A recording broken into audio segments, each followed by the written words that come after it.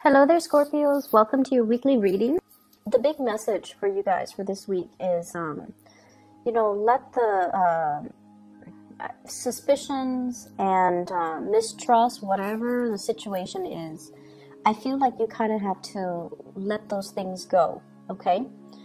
Because I feel like whoever you have around you, they actually have your best interests at heart. And I feel like they want to build with you. So I see two people. One is somebody that you really trust. This can be like a childhood friend. This can be somebody that you are making money with, like a coworker, somebody who is in your work environment and you're generating a lot of money together.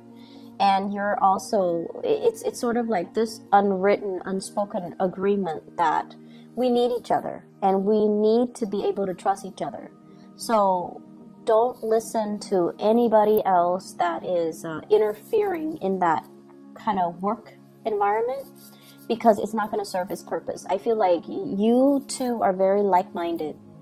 It's almost like you look at them, they look at you, and they know what you're thinking.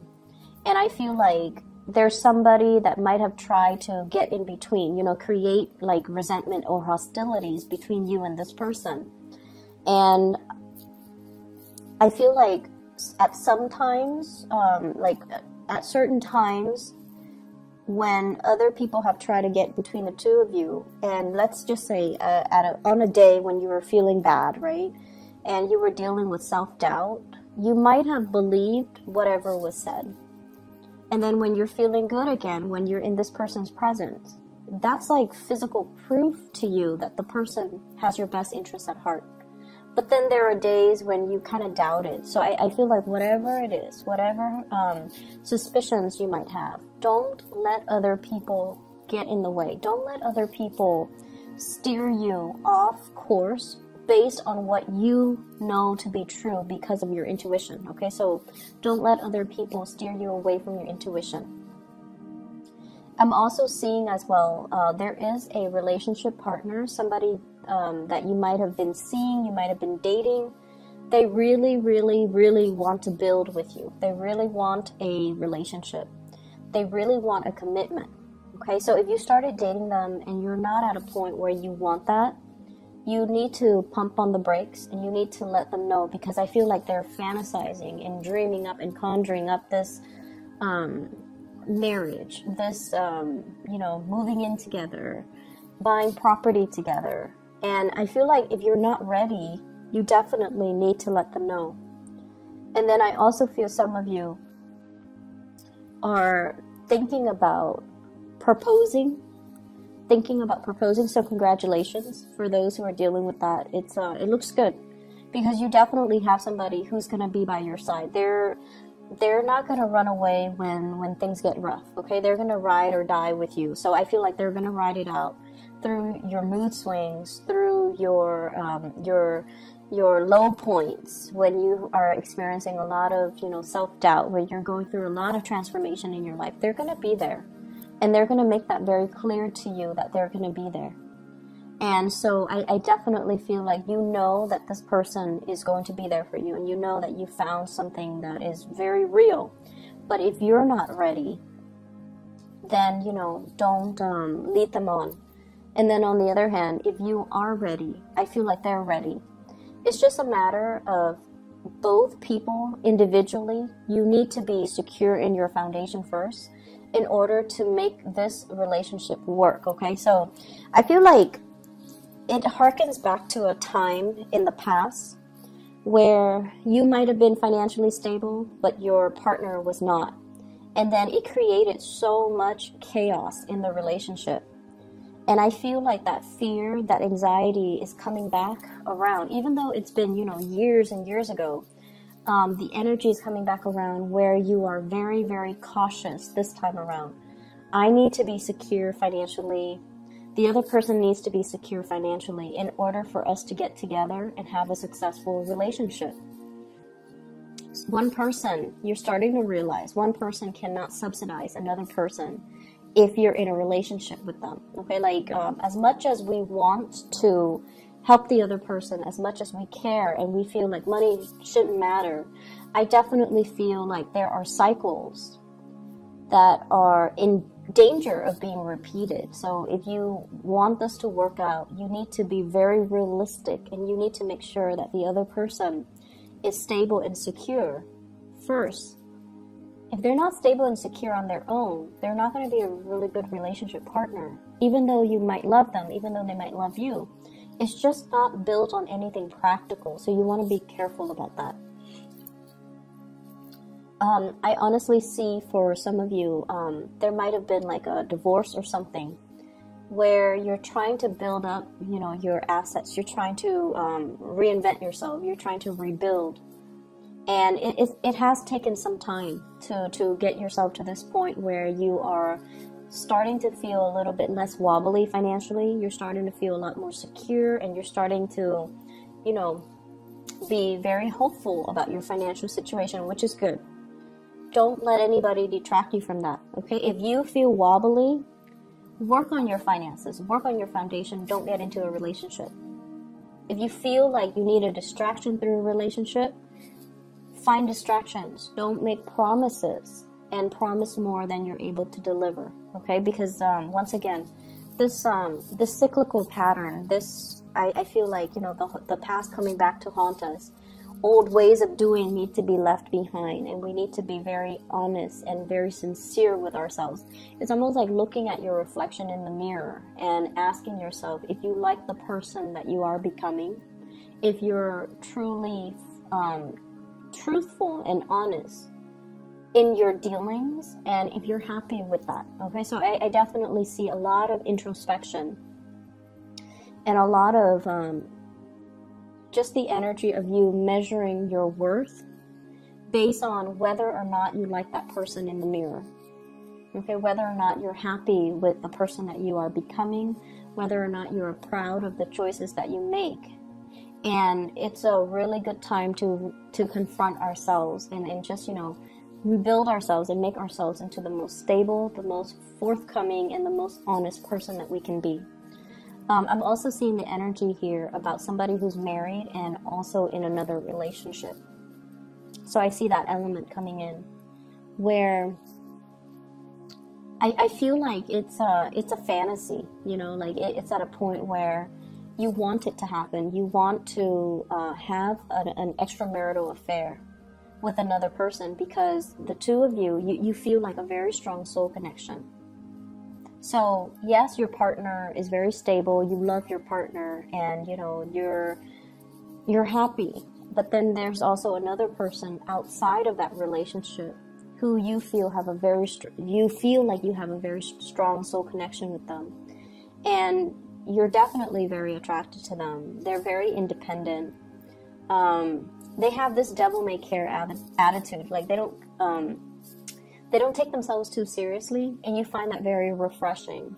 They're very independent. They possibly could be self-employed for some of you. They have also been through, you know, their fair share of hardships in life, and they're strong. And because of that, you really admire this person. And so you're fantasizing about them. You're thinking about them. And if given the opportunity, I feel like you would step out on the relationship that you have. You have something very stable, but you are willing to risk it to be with this other person because you really like them, you're attracted to them, you admire them. And so that's what I'm seeing right now. You're straddling the fence. The temptation is really strong. The temptation is really strong. The pull is very strong. So, you know, once again, at the end of the day, look at yourself in the mirror and ask yourself, who's the person that I want to become? And am I okay with that? Am I okay? Am I going to be able to sleep at night? Am I okay with the person that I am and the choices that I'm about to make? Because I feel like some of you are risk adverse. It's in the fantasy realm. You're not going to go ahead with it. But given the opportunity, you might change your mind. So just, you know, steer clear of temptation if you can, because we are heading into Mercury retrograde, by the way, November 17, and secrets have a habit of slipping out. Okay, we don't behave as carefully as we should. We if we lie, we might like trip over our lies.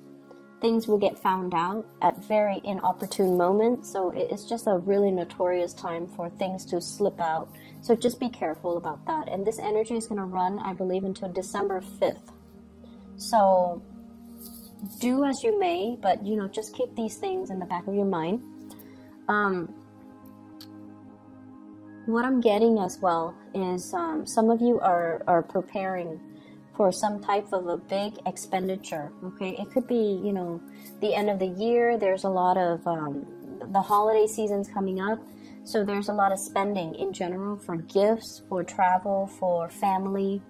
I'm also seeing taxes. I'm also seeing like paying back, you know, like property tax, for example, at the end of the year. So I feel like you're saving up for some huge expenditures, and you're kind of frustrated. Like, I can't believe I worked so hard, and you know, the money is going to be dwindling. So there's that element here as well. I'm also feeling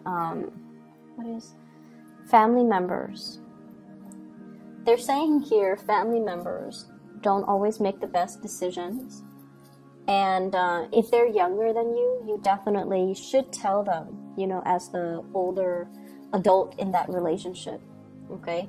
If they're younger than you, then definitely give them your opinion. Tell them, I wouldn't do that if I were you. Here's what's going to happen. Give them your guidance, and, you know, you're using your expertise to give them proper guidance. If they're older than you, it's going to fall on deaf ears, okay? Because they feel like, oh, I have more experience than you. I've been through it all. Even though, you know, age is nothing but a number, and it doesn't really dictate somebody's emotional maturity level. It doesn't. But I feel like if they're older than you, they're not going to listen. They're not going to heed your advice. They're just kind of fixed in their course of action. They're going to do what they're going to do. So I feel like it's already set in stone, okay? So you're gonna just whatever you say, it's just gonna roll off their back. So don't waste your time. But if they're younger than you and you feel like, I don't know if this is, you know, my place, or I don't know if I'm over like stepping my boundaries, or if I'm gonna step over somebody's toes by telling them this. If they are younger than you, I feel like they will benefit from your words of wisdom. So give them that time, give them that attention, and tell them, you know, if it comes from the heart, it's going to be fine, okay? If it comes from the heart with good intentions, it's going to be fine. But if they're older, I just feel like they're already fixed. It's almost like an iron cast. They're not going to change. So whatever you do, it's not really going to change the situation, or change their opinion, or change their course of action. I see here a lot of you know, as we wrap up this year, I feel like you have some regrets. Okay, you have some regrets. Regrets of like, I should have saved up more. I should have been more practical and methodical with my spending, with my earnings. I could have done things differently. But I feel like you're at a point where you're not really beating yourself up over it. You're taking away these things as, you know, these are micro mini lessons that will be really helpful for me next year, 2019. And so this is kind of like the point where you are consolidating your knowledge and your wisdom so that you can, you know, improve upon your performance next year. And so I feel like next year is going to be a very, very good year for you in general. Before we go as well, I just want to wish you all a very happy birthday. I can't believe I forgot all about it. So happy birthday, Scorpios. I hope you have a wonderful time celebrating with your, you know, loved ones, your friends and family. I do want to advise you. This is a card about drinking. It's the Temperance card when it's in the reverse. Drinking and driving, just be very careful about that. Okay, and don't push yourself off your past your limits. You guys are generally very, very good with knowing your limit, and for whatever reason, you metabolize alcohol very well, substances very well, and you keep it in. So for example, if you drink, right, and after you pass your limit, some people throw up, some people are just like, I can't have it in my body, I need to, you know, vomit it out. But I feel like you guys are really good about keeping things in. You guys are just really good about keeping things in. Your emotions, whatever goes in stays in. That might not be a good thing, okay? So don't push yourself past your limit. And as well, be careful about driving, okay? Drinking, driving, things like that. One last thing I want to end on is that I feel like this is a year where you are straightening things out, okay? And it's going to get better.